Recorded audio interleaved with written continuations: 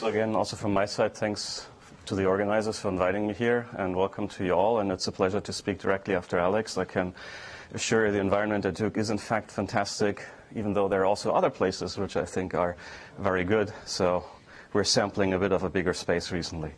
Okay, so in this particular workshop, you hear a lot, as just now, for instance, about positioning of nucleosomes, right? And what are preferences for DNA binding proteins? That might come up in the next talk, I have a hunch.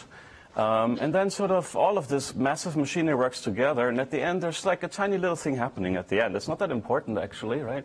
Just this little arrow here.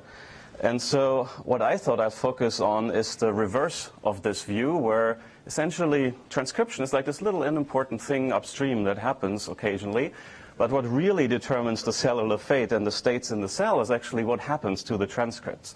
So how does a particular gene get transcribed? How does it get processed? How is it exported? How stable is it?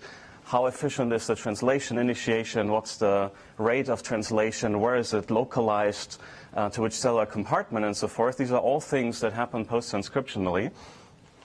And of course now we have technology to assay essentially interactions of regulatory factors on RNA as we do on DNA.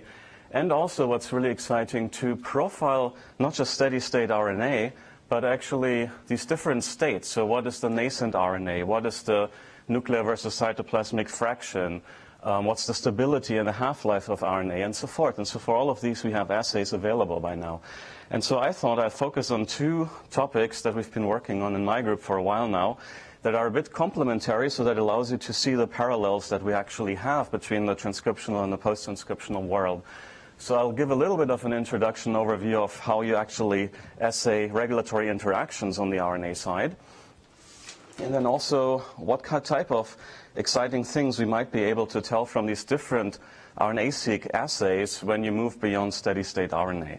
So these are essentially the two halves in my talk today. And I think we'll see some interesting parallels, especially also what algorithms we might have to design for these purposes, because both of these, as it turns out, use location-specific information. So it's going to be interesting to see if some of these fast algorithms for expression quantification, for instance, that we heard about yesterday, still work here, because we are actually interested in reference locations, as you'll see.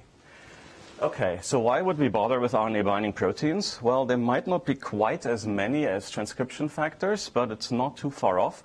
These numbers keep rising. In fact, there's many unusual enzymes that people have seen recently being associated to RNA as well. They come in a whole bunch of different classes. There's lots of RNA-binding domains. That field is much less explored and understood than the domains for transcription factors. We don't quite understand yet what all these things are doing, because they might impact the very different levels. They might impact translation, but maybe if they're also present in the nucleus, they do something else there. So we often see that RNA-binding proteins have different roles. Lots of them are supposed to do some moonlighting in different places in the cell. And often they also contain more than one binding domain, so that you could actually really interact with different target sets and sites and sequences at different times or different states in the cell. And so my group has been working sort of in parallel. We do still continue, and it's about half-half in the lab. And you can ask my students, Mahmoud and Henriette, who are there. They work on this side of the lab, where we actually deal with transcriptional control and how the enhancers find their target genes, and how does chromatin change over time course data, all these exciting things. And then in parallel, we have these assays now that can look at the transcriptome. So we can do occupancy profiling that tells us where something is stuck to RNA, but not what it is. And we can also zoom in then with ever-increasing resolution to identify individual target sites for specific proteins. And the resolution here is actually really comparable to probably ChIP-EXO or ChIP-Nexus on the transcriptional side. And you'll see why that is. So how did people start to identify targets for these RNA-binding proteins? Was actually similar to ChIP. So you do an RNA immunoprecipitation instead of chromatin. And initially, this was done by hybridizing the target sequences that you pull out in your IP to arrays and to identify the target genes, but not necessarily the locations where they're bound. And then from Bob Darnell's lab, once sequencing came along, you could start to do RNA cross-linking and IP, and then followed by sequencing to get higher resolution. So what you use is essentially UV light to cross-link. You don't use a chemical. You can cross-link on RNA with UV light. You can then essentially extract fragments where a particular protein was bound, attach your linkers, and sequence and amplify as you would do for CHIP. And you can already see indicated here, often through this cross-linking, something actually happens at the target site. We call this diagnostic events, and that helps us to narrow down where exactly in the genome, in the transcriptome, these factors might actually interact. And a specific protocol that induces a lot of these diagnostic events is called PAR-CLIP, which is a modification where you cross-link actually with a different wavelength, and you also you pulse 4-thiou into the cells. And what happens is that 4-thiou is really amenable to being cross-linked at this particular wavelength. And so you get a higher enrichment, a higher signal to noise compared to regular CLIP. You see a better local enrichment of your reads here. But what also happens is that the 4-thiou is actually misread when you do your reverse transynthesis and library construction. So what happens is that at locations, preferentially at locations where really a factor interacted with the RNA, we see T2C convergence in the actual sequences. And so this is what we utilized by now 5 years ago when we developed the first PK finder for this PAR-CLIP data. And you can see sort of what happens here in this particular example. You have your regular read depth from this CLIP library here in gray. And now what we can do is we can actually look for a local excess of these T2C mutations in your sequence to additionally guide us where the interaction happened other than just read coverage from the library. And so this gives us this much higher resolution. You can see here, right, you have these gray read clusters here, and they kind of also flow together because as it happens, you have two target sites for PAM2 here in this particular target sequence that are pretty close to each other. But these diagnostic mutations, so the signal in this case is the relative fraction of T2C conversions smoothed over a local window. So we have a Pargin smoother here. And you see that this T2C conversion exceeds essentially the background, which is the relative T density in the sequence without mutations, just how rich is your T. So what's the prior in a way to have any kind of event to being seen at this location. And you can see here that you, with very high accuracy, with almost single nucleotide resolution for some proteins, it depends on how well they cross-link, you're able to actually identify the target sites. Yeah? So this paralyzer approach turned out to be pretty useful because what it does is implicitly actually cancel out any kind of library bias or sequencing depth or different expression levels, because we only look for this T2C excess mutation relative to the T density in the reads that have T's in them at that location. So I don't need to explicitly actually model, for instance, the variability of RNA-seq coverage or something here. So how about CPG island and when you don't have enough T's? Well, as it so happens, CPG islands are not so much in RNA, right? So they are more in the genome. Actually, luckily for us, especially the untranslated regions where many of these proteins like to bind are AU-rich. So there is, of course, this potential problem. And this is why people have developed, and as we'll see, this is something that we deal with now, different CLIP protocols. So you can still do regular HITS CLIP, as it's called, now CLIP-seq, where you don't induce this type of mutation, where you don't need to pulse with 4-thiou and you're not dependent on the T. You can use modified guanine as well, but the cross-linking isn't quite as good for that. There are ways around it, essentially, at least in terms of protocols and using different protocols. So just to wrap up, what we can do with this type of approach in this first part is that of course, there's a large interest also now in more, for instance, in congenital disorders to understand how RNA regulation plays a role there. And one particular study that we were involved here, this was a collaboration with Tom Tuschl, was to figure out what the FMR1 protein, so the Fragile X mental retardation related gene, actually binds to and what its targets are and what the specificities are. And to this end, we had essentially, so Fragile X syndrome is usually caused by a triplet expansion in the promoter. So this is not what we're looking at here, of course. You can get the syndrome also by mutations in the binding domains. And so we essentially profiled the wild-type FMR1 gene. It has different isoforms, so we needed to profile the different isoforms, as well as the variant with the patient mutation and see what happens. And so in this case, the FMR1 gene actually has, as you can see, 3 binding domains of 2 different motif classes to actually interact and find target sites. And so what we noticed essentially is after we identified sites here, that you had 2 different classes of sites with 2 different types of sequence motifs that are again here at the locations where the T2C conversion exceeds the background. Again, with very high resolution, and essentially that allowed us to do motif finding. When we did motif finding, we essentially found 2 different sequence motifs that were present. And now we could actually compare the patient mutation, which happens in this KH domain here, to the wild type and see which type of motifs do we preferentially lose.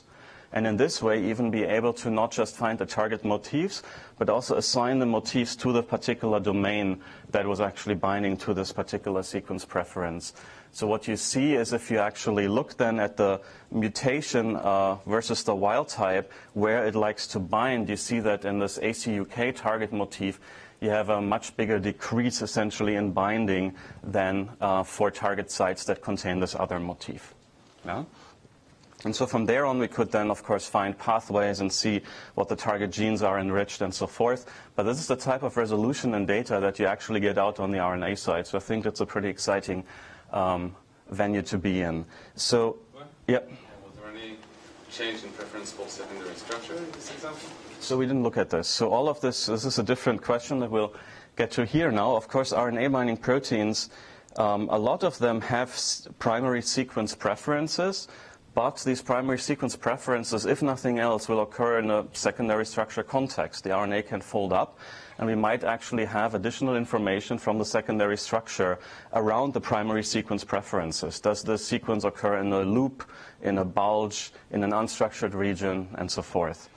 The problem is that there's, of course, very little ground truth to it. So what we recently switched to is to start simulating libraries to be able to see how well we could actually identify clusters. And then in those simulated libraries, we could embed motifs or different secondary structural features to see how much that actually helps us.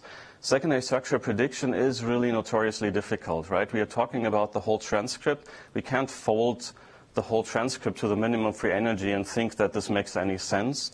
Even looking at posterior probabilities of just being paired and unpaired, even that signal vanishes once you go to 200 nucleotides or so. So you really can only look at the very small local context with purely prediction methods so far. So what we've done, this was published at PSB just now, is to simulate essentially, starting from something like the flux simulator, to get fragments and transcript abundances at first, and then fragments from these transcripts. We can now essentially say, oh, what would a particular RNA binding protein, a known one or a one that we make up, actually like to bind to. Then essentially figure out what would the library construction, which fragments would it leave, how would it amplify, what amplification biases would we get, what are the raw reads, what type of diagnostic events would we be able to put in there, and then actually have at least simulated benchmark data that allows us also to evaluate different CLIP protocols. So PAR-CLIP induces these T2C conversions. Regular HITS-CLIP has more of a deletion of single nucleotides. There's a protocol called iCLIP that truncates when it hits the essentially where the protein is binding, so it digests down really the fragments to exactly where the protein bound. And so all of these different things we can actually include in our prediction, right? We don't need to not just do these T2C conversions. So we switched to different models now, where we essentially replace this previous approach, this paralyzer, completely with the hierarchical probabilistic model. The closest that's been done in this direction is actually by Nico, so if you have questions about models like this, you can also ask him.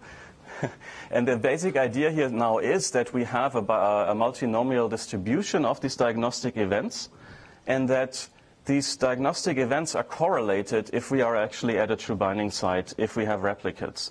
So essentially, we're moving now to the scheme of the type of data that, for instance, ENCODE produces, where you have multiple replicates, where you have a control input type a background sequenced library, and so forth. So these were all things that 5 years ago we just didn't have available. And so this parallelizer, very simple heuristic of looking for an excess of T2C conversions went a long way. But now we actually have different type of data that we need to consider, and that allows us to really use a different strategy to identify these sites. So that's work in progress. We can essentially now have a hierarchical model where we start with the Dirichlet multinomial and then the actual reads of different types of diagnostic events. If you have good replicates, you can even learn what type of diagnostic events are present from the data from scratch. You can account then for, or you need to account, in fact, in this case now, of course, for RNA sequencing depth and expression level for the gene that we had previously implicit in our approach. And we need to link these individual sites and whether there are mutations at a specific site in a larger context, because these sites occur not just one at one time, but they occur clustered in the genome. And of course, you also want to extend your cluster call to the size of the read length for the very least, right? These mutations are somewhere in a read. If you just call individual locations where you find them, you don't find the whole binding site. And so you need to come up with post-processing tricks and so forth. And so here we decided we put that straight into the model where we have coverage of the sequence reads, these diagnostic mutations, and a local dependency structure and a hidden Markov model actually glued together. And so I can't show you real results there yet. We are starting to do better. It was actually took us a long time to beat our own old tool, which has come a long way. But especially with these type of simulated libraries, we can now actually find out, okay, where is actually improvement really coming from? Would replicates really help? Would I need to sequence deeper and so forth? We can actually simulate that and get ideas also how to design experiments. Okay, so that was the first part. I saw there were some hands in between, I think, out of the corner of my eyes. Yeah. So you showed this profile from the experiment, and I wonder how it matches kind of evolutionary conservation of this motif in the. So you can also, of course, use, you can use additional features, for instance, to then do motif prediction or something based on these site calls. Yeah, so how important, yeah, essentially, yeah. And it is usually, as you could see in this one example for FMR1, they have a 4-nucleotide sequence motif. It's really very short, so the local context will definitely play a role.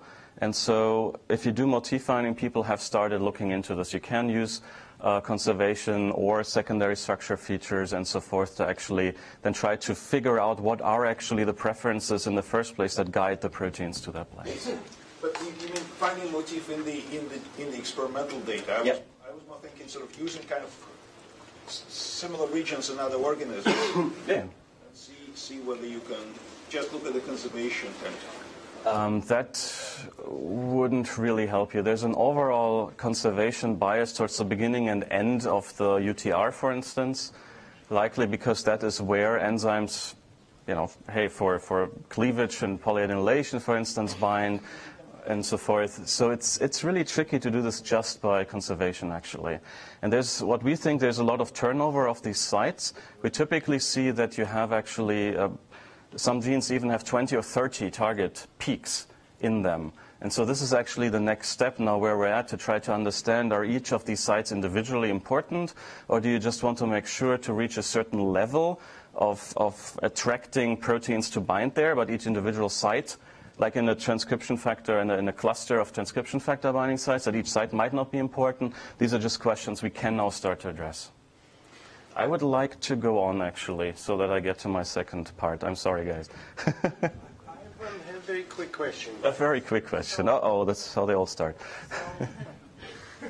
So what does the binding then predict you? So let's say you know everywhere where your RNA binds to the transcriptome. What can you now tell about gene expression levels or something like this? Well, that's the perfect segue, in fact, to my second part. Yay! No, of course, what you need to complement this binding information is to look at, for instance, knockdown data like we did for FMR1, where you had point mutations or knockdowns of the factors, and then actually see what happens now in the cell, right? And so does this particular protein, is it important for processing of the transcript or stability or translation and so forth? And so for translation in particular, there's been a really cool assay that I think everybody should really become more aware of because it has I think, a high potential to definitely complement, if not replace, regular RNA-seq for many applications. So I think you should probably be aware of that and also think about, there's no single-cell data on this just yet, but hopefully at some point there will be, so maybe then other people here will get even more excited. So the assay that I mean is called ribosome profiling, or RiboSeq. It was actually developed by Nick Ngolia and Jonathan Weissman's lab. They're here at Berkeley and UCSF. And the idea is the following, that we might get a snapshot of what actually gets translated and determine what transcripts might make it into proteins from sequencing, so not by mass spec. So effectively, you, again, stall, in this case with cyclohexamide typically, ribosomes on the RNA. You digest the overhanging fragments so that you have hopefully monoribosomes, not nucleosomes, right? And then actually sequence what was bound and protected essentially by these ribosomes. With the idea, if something is actively translating, you'll of course get many reads from these libraries when you try to purify the ribosome-bound fragments. And so this could have very high resolution because these sequence reads can map anywhere along a transcript. And you can, in fact, sort of see what happens here a little bit. If this is the start codon and here is a stop codon, you see that these read start positions then are offset from the actual codon that gets translated because the ribosome covers a larger fragment. And so if I look at annotated coding genes as a benchmark, I can typically figure out the offset and actually really see which codon actually this particular ribosome was translating at that position. Yeah? And so people started to try to use this data of course, since the protocol was published about 7 years ago. And the first sort of metrics were just essentially just looked at the global characteristics of these libraries. So, for instance, is there an enrichment over RNA-seq, right? So excess relative enrichment for specific transcripts compared to others would tell you they're translated highly. The next thing was a ribosome release score, where you a bit more precisely look at enrichments of or depletion of 3' UTR over CDS reads, right? Because as you leave the coding sequence, there shouldn't be any scanning ribosomes anymore. Of course, the ribosome will scan, so you see some reads up here, but you shouldn't really see any reads after you've encountered the stop codon. So you can use that as a metric. And then people started, as we'll see, to become a bit more specific for this protocol and actually saying, well, maybe we can see in-frame reads actually, right? The ribosome moves 3 nucleotides at a time, so we should be able to find an excess, for instance, with a kind of chi-square test statistic for having an excess of reads in one frame over the 2 other frames. And that should give us a much better indication if ribosomes were really moving in steps of 3 through the sequence. And in particular, just 2 years ago, a year and a half ago actually, there were 2 papers that now figured out that if you get your library conditions just right, and you look at specific fragment lengths, in this case typically it's 29 nucleotides for animal genomes, you see this really striking bias. So this is a meta plot, again, upstream of the start codon. You really see that you get this 3' periodicity as a very strong signal in your data. Not 10.3 nucleotides, this time it's 3. And you can see that this is not quite as pronounced if you use slightly different read lengths, because the ribosome covers exactly 29 nucleotides if it is engaged, fully assembled ATS and was active and scanning, or actively translating actually. Why is the read length? The read length is just what No. happens in the sequencer, no? No. I mean, you digest away all the overhanging fragments, and you try to purify the exact footprint of the ribosome, right? And so in our library that we then sequenced and said, well, we need to see, the data wasn't published at the time when we heard about these studies. Let's just do this ourselves and actually see what we get. And you sort of see about 70 or 80% of enrichment for the actual frame that's used, and about 10% of background for each of the other 2 frames. This is, again, start and stop codon aligned. So that led us to think about, well, maybe we can do better than just a simple chi-square test for read for frame preference, because you might just by chance, by amplification bias and other things, get an excess of reads in just one frame. without seeing a consistent 3-periodic signal throughout your whole coding sequence. So how can we look at that? Well, Fourier transform came to mind, and you can see what happens here if you take a really good example case, 300 nucleotide exon. Hey, we have, in this case, even 90% of frame bias, and you see that if you do a discrete Fourier transform, you get a peak at 0.33, at a 1/3 hertz frequency. Yeah? So if you now go to a presumably non-coding region with less coverage, so there's a link RNA exon here, you might still see a frame bias, and the chi-square test will tell you, oh, you see your preferential 3-periodic bias here, let's call this coding. But if you actually look at the spectrogram, there is no 0.33 periodicity here. Yeah? So this statistic can really be fooled just by a few positions where you have, just by chance, more reads than in other positions, and they just so happen to be modulo 3 in distance from each other. The problem is that typically the Fourier transform will still get you the regular or run-of-the-mill Fourier transform will be too noisy, because of course you have few reads in many cases, and you want to have a stable estimator for your frequencies. And it so turns out that this was actually perfectly developed. They are theoretically optimal filter banks that allow you to minimize the bias and the variance of your estimators of the spectrogram. So this has been developed in the 80s by Thompson. There's a really nice review, if you're interested in this, from just a couple of years ago. And they essentially, the theory tells you that there is a filter bank that you can run your original sequence through and then average the spectrograms that you get on the other end to actually amplify or get an unbiased estimator as well as you can, under certain, of course, noise assumptions and so forth.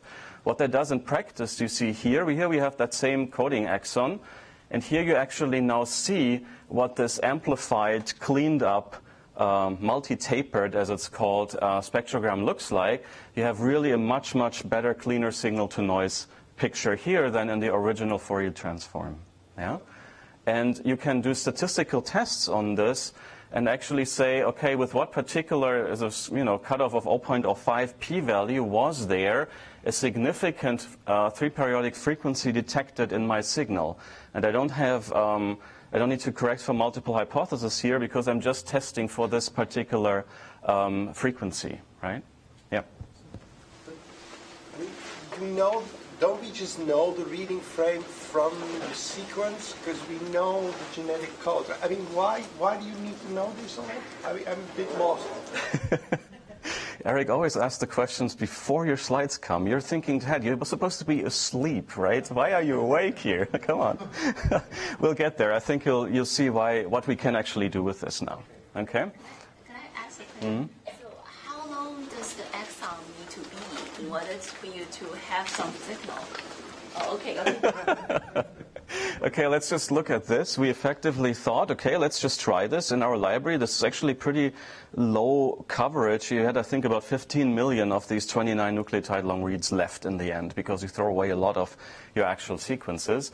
And so here you see how many from all exons in the genome, annotated exons, if we bin them by length or by just 3 expression terciles, how much do we actually call that you would see as RNA-seq being minimally expressed? So you have some RNA-seq evidence, a few reads that this gene might be expressed. How many of the exons for different length and coverage or expression do we get? And you can see that even at low expression rates and really short sequences, you would be able to call quite a lot. And once you go to medium expression levels or reasonably normal exon-sized length, you're actually getting a signal for the majority of the exons. So this is on a single exon level. Of course, now a gene will have multiple exons, so your signal is actually typically stronger than that. But to come to Eric's question, there's been a lot of debate in the literature about micropeptides. So essentially whether the genome, in fact, might encode, so for some conspiracy theorists, thousands of micropeptides that evaded our annotation so far because they're too short. Because annotating from the sequence bias works in a single genome if you have a few hundred nucleotides.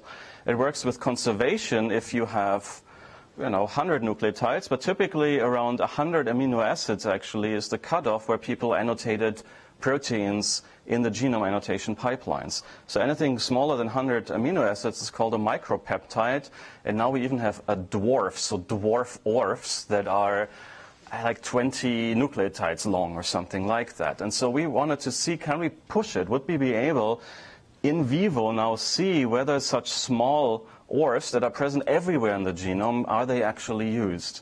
And this is also interesting in the context of lincRNAs because people use these early riboseq libraries to essentially come to the exact opposite conclusions. There are papers that say, oh, it's clear evidence that lincRNAs are not translated, and there are other papers that came out back to back on the same data and say, hey, they're all translated. There are no non-coding genes, everything gets translated. Right? And so we thought with this approach you might have a road in to actually see whether that works. Let me just show you here a few examples again, a bit more unbiased, not best case, worst case, but here we have 3 exons/genes that are exactly of the same length and they have the same number of reads aligning to them. And so here you can see that you have a coding exon, here you have something in the 5' UTR, here's something in the lincRNA, and again here are these multi-tapered periodograms, and you see again that the coding sequence is the only one that gives you this clear peak. Okay. You can also see that we can tell likely alternative start codons apart from each other, at least if they're reasonably spaced from each other. So that's, for instance, one thing that, again, we can't just do from the sequence, but we can in vivo see which ones are actually translated by looking at, alternative, by walking back from a stop codon and walking back to different ATG candidates and seeing what the coverage and the periodicity is. And so, of course, here, this is pretty short, so you just about get a significant peak here. You go to the next one. Now your peak is very clear at the 1/3 frequency. If you extend further, there's very little coverage there. It's not really frame preferential. And you see that actually the signal also drops again. So with a few simple heuristics, we can actually extend and determine the particular start codon that's used. And so here's now where we detect translation, unbiased in every annotated thing in the genome, be it antisense, process, transcript, or whatever ENCODE uses as categories. And so we find in this particular cell type 11,500 coding genes as being translated. We also find other fragments. So we find, of course, upstream open reading frames now as well. So in our case, these are separate frames that are separated from the main coding sequence and are in the 5' UTR. And so this has been a proposed regulatory mechanism that should impact on the translation of the actual coding sequence.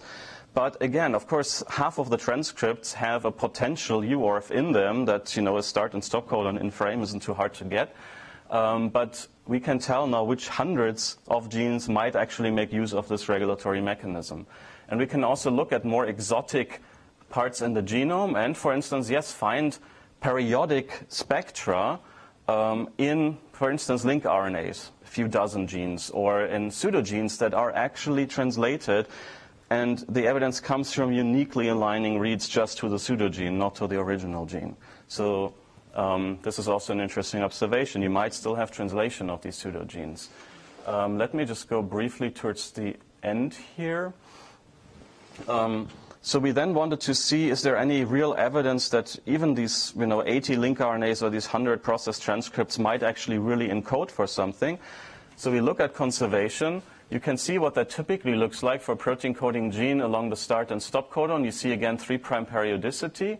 For the UORs, for instance, interestingly, you see a conservation at the start codon and the stop codon, but not of the actual sequence.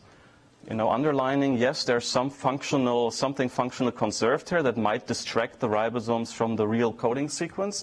But itself, it's likely not producing a peptide because there's no selection on the amino acid itself.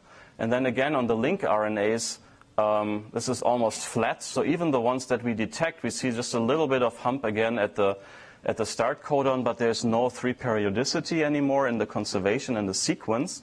And so here now, for pseudogenes, you see that conservation is getting eroded, right, because these are decaying genes. Okay. And the last thing that I want to point out, we can now go to mass spec data also and see, could this actually replace mass spec altogether? So coming to this idea that I mentioned, that this assay might actually really complement as a routine thing regular RNA-seq, because in this assay you find what's actually coding. And so we essentially designed a mass spec library, a query library, just from the coding sequences that we annotated from our one data set, and then compared it against all of UniProt to look in deep mass spec data for that same cell type. And you can see that we pretty much identify exactly the same things that are identified by UniProt. There's a few things that we find extra and that have reasonable expression levels. The things that are called by UniProt extra are so low in the RNA-seq steady state level that these might even be false calls to begin with, right? You have always a false discovery rate associated with these calls. So we can identify essentially the translated proteins as well as if I had UniProt and a deep mass spec data set just from this one library, right? And then we could also see now what do we find? Can we confirm some of these new peptides? And here again, yeah, we do find 3 peptides in 2 unique link RNAs, but nothing of these 79 or something that had these periodic reads in them. And that, again, now is, of course, then the question of what do these things actually do? Is there a function for instance, these link RNA ORFs that we detect that are maybe more related to UORFs or that protect somehow the RNAs from degradation, but might actually have any role in producing a stable peptide because we don't detect them in mass spec. Okay, so with that, I would like to finish up and thank the people in the lab who did that work. So the first part is essentially RNA binding proteins is a postdoc that's been in the lab for a few years, Neil Mukherjee. And the second part essentially is then, well, Philip Jevis developing that new p-caller algorithm, and then Antje and Lorenzo did the experimental and the computational work on this riboseq analysis on the ribotaper. It was published last month, so you can read all about it elsewhere. Thank you.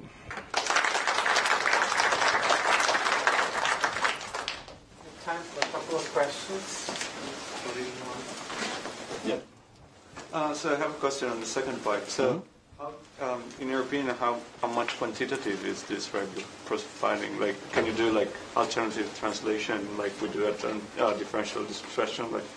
So the regular, So the regular mass spec data gives you these IBAC values that are somewhat proportional to the protein abundance, and our Fourier coefficient is slightly better in the correlation than the regular RNA-seq coverage would be. And of course, it looks at something quite different. It's of course dependent a bit on the coverage, how strong your signal is, but it really looks at this periodicity. So we're developing essentially now a pretty simple linear model to combine the regular RNA-seq evidence and the periodic evidence to see how far we can actually get in predicting translation rates. And for that, of course, the real data to use is SILAC, like pulse labeling, essentially, of proteomics data that also tells you about the translation rates, because the corresponding thing to these ribosome-covered fragments would really be the translation rate and not the overall abundance, because we don't know about the stability of the proteins. Yeah. Question for the first part of your talk. So KH domains, they usually come in a multi-domain fashion. Right? So can you really distinguish which of the footprint belongs to which of the domains? Because they don't always necessarily find exactly the same sequence. Yeah, so we haven't tried to really resolve it to that point. So you could see, like anecdotally in this plot that I showed, you could even see that there were 2 peaks very close to each other that might essentially pair with these 2 KH domains. But the data is still very noisy. There's a lot of things, that's why we're developing this new approach now as well. There's essentially a lot of peaks that are shared between the different RNA binding proteins. Now that we have libraries, many libraries for different proteins, there's a strong sequence bias of the enzyme that digests essentially the fragments that go into your library sequencing, so that could create spurious peaks just based on that. And also, it's likely that you have something similar maybe to hotspots on the hot regions on the DNA, where maybe just because the sequence is open in an open conformation, everything sticks a little bit. And you must remember that, of course, RNA comes in many, many copies. It's not just 2 alleles here. So, of course, you can see a mixture. You could actually really see a mixture of the same location in different mRNA copies being occupied by different factors. But of course, that I wouldn't really expect that that has the same phenotypic impact than one that's really covered always by the same factor very specifically. And so these are kind of the things that we do now in terms of the modeling to try to account for these biases and do an integrated analysis and get a bit better headway in which of these many sites that we find are functional. And then to come back to the question, hopefully then for those subsets, for instance, we can also figure out some of the more subtle arrangements. Right, let's think over once more. Thank you.